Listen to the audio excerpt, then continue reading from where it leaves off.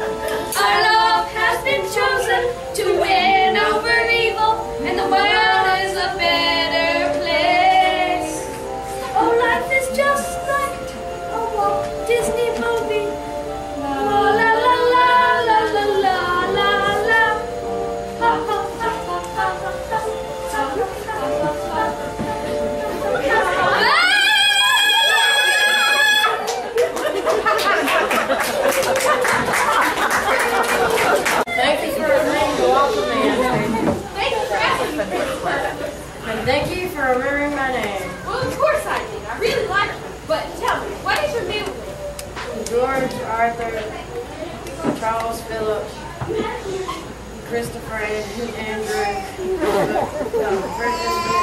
but Charming calls me both. I like that. Prince both. And I'll just call you Sweetheart. There's a dragon coming!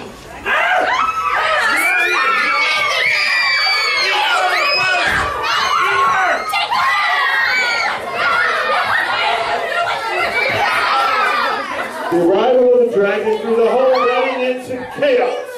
Who would step forward to face the mighty dragon? Was it the king? Not me.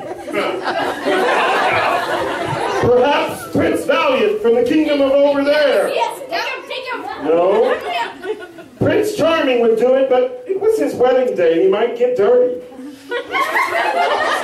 Prince Superfluous stepped forward and declared he would take the challenge.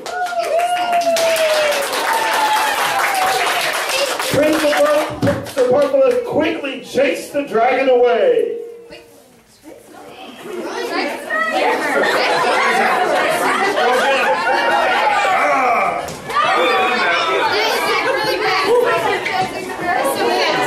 The triumphant prince returned to the wedding party to declare victory. He slayed the dragon!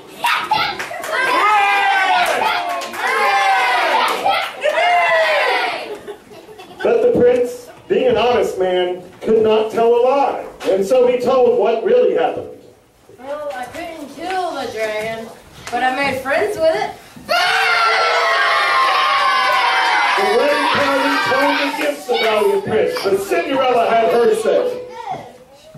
Hey, we can be, this is my way. We can be friends with dragons. Okay. And the entire wedding party turned happy, and then they were led in a song by the wonderful fairy godmother. There is magic in the air. Just let your heart lead you, my dear. Your dreams can come true if you dare. When Rainbows come from the distance. Birds of marshmallow trees down from the sky. Deserts are filled with cackling asses. Chocolate fountains that never run dry. Turkeys sit down for Thanksgiving dinner. Even the rain tastes like blueberry pie. Yes, dreams can come true. Dreams can come true. Dreams can come true if you dare. And they all lived, everybody,